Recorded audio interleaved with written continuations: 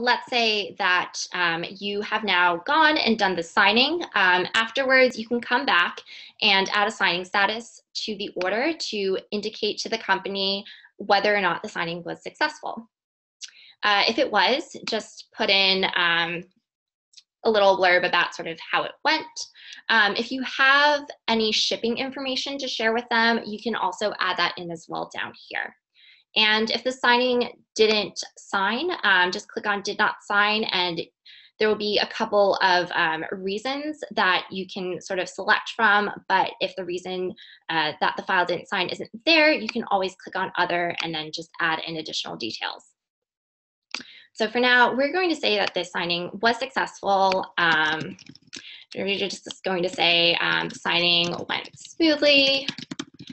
Bar had no questions. And let's just say that we have shipping information, that we shipped back the documents, just a simple tracking number. And I just want to bring your attention down here to this line that says demo company will automatically be invoiced.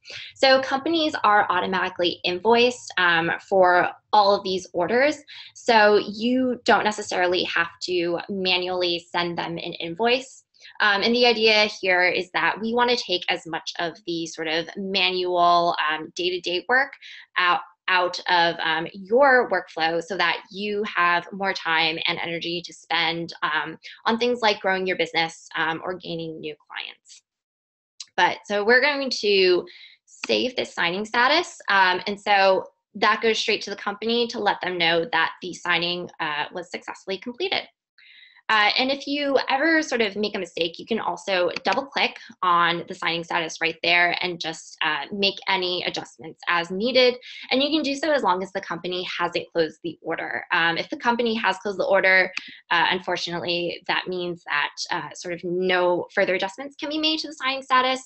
But you can also just always contact the company to have them reopen the order if needed.